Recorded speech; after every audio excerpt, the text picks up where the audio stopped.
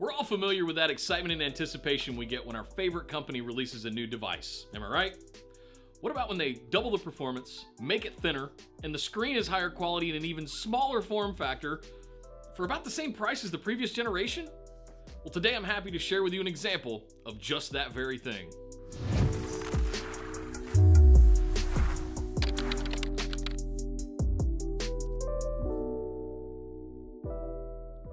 Hello everyone and welcome to the channel. My name is Nick Howell and today I want to talk to you about the newest embedded all-flash system from NetApp. If you'd like to chat with me directly about this or any other videos here on the channel, I do live stream every Monday, Wednesday, and Friday at 1 p.m. Eastern over on Twitch, and you can find a link to that down in the description below. NetApp introduced the all-flash FAS, or AFF A250 model back in 2017 as a new entry point for all-flash arrays, delivering outstanding performance packed into a tiny 2U form factor. In 2018, they improved on that with the A220, and last year at Insight, they launched the latest model of this family, the A250. Put simply, the A250 delivers 24 cores of CPU, 128 gigabytes of RAM, 8 gigabytes of non-volatile memory, and 24 drive slots of NVMe connected flash media, all in a 2U footprint. It's also very configurable and expandable, but hang tight, we'll go over that in more detail in a bit. Now, if you're new to NetApp, the A250 provides an excellent starting point for your overall data management experience, giving you one of the best bang for your buck offerings on the market today. But if you're an existing A220 customer, we think you are especially going to be really excited as well. Why? While both the A220 and the A250 feature a 12-core CPU in each controller, the A250 offers a newer CPU family running at 2.1 GHz per core, compared to the 1.5 GHz per core of the A220, and it doubles the system memory to 64 GB per controller, up from the 32 GB in the A220. It also has double the amount of non-volatile memory at 8 GB, up from 4 GB in the A220. What this means to you is more power! From a usability perspective, what this means to you is that as technology evolves, so does your ability to drive more and more I/O through the same form factor, and in some ways, continue to drive your overall cost down by increasing efficiencies. How are they able to do this? I'm glad you asked. Both systems utilize a base 2U enclosure to house the controllers, as well as 24 internal drives.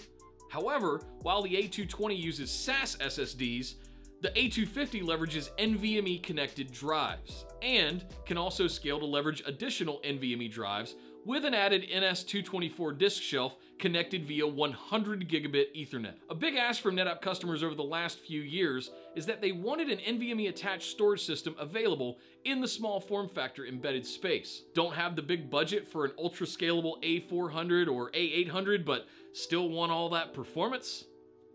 Give you the A250. Now, I will admit that there is a bit of mystique around NVMe, and I'd like to dispel that for you. NVMe itself is actually a protocol, not physical hardware. The NVMe protocol is designed to improve latency by allowing the drive connector itself to leverage NVMe connectivity. This concept is very similar to changing SATA adapters to nearline SAS adapters for spinning disk drives. In the end, it's exactly the same 7200 RPM drive, but the drive connectivity itself is upgraded to leverage benefits of newer technology. But Nick, can't I just slap some of these new NVMe SSDs into my A220 system that I already have? No, please don't do that.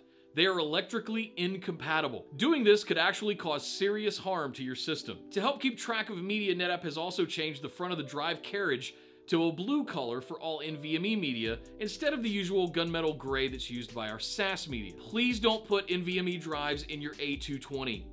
Seriously. You'll thank me later. With that out of the way, let's shift gears and talk about I/O connectivity. The A220 was previously offered in two very static configurations, Unified and Ethernet. The Unified configuration provided 4 UTA2 universal target adapter ports per controller. Using port personalities in ONTAP, you could easily modify each port to accommodate either 10 gigabit Ethernet with SFP Plus modules or copper cabling, but you also had the option to utilize 16 gigabit fiber channel by changing those port personalities and inserting fiber channel modules. Very flexible configuration, hence the name Unified.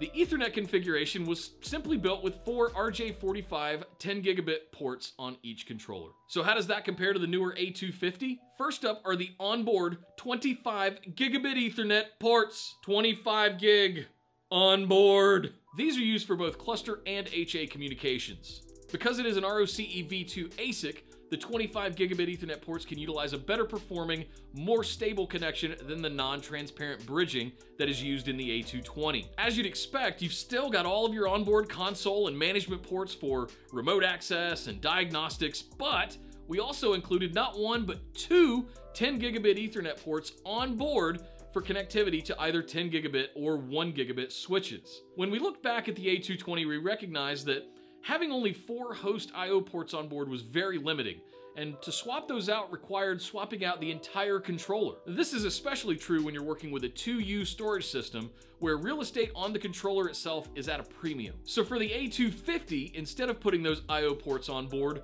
we leverage mezzanine adapters, giving you much more flexibility and options for how you'd like to tailor the array to interact with the rest of your data center. Each A250 has 2 mezzanine slots per controller to accommodate various I/O needs. In each of these 2 slots, you can place any combination of 4-port 32 gigabit fiber channel target adapters or 4-port 25 gigabit Ethernet adapters for host connectivity. In addition, you can also add a 2-port 100 gig adapter, which allows you to attach an additional NVMe expansion shelf, or you can add a 4-port 12 gigabit SAS adapter to connect an external SAS shelf in order to seamlessly migrate data on existing legacy storage shelves. Compared to the onboard unified UTAs or Ethernet adapter choices of the A220, the A250 allows you to customize and configure your system with no limitations, any way you see fit.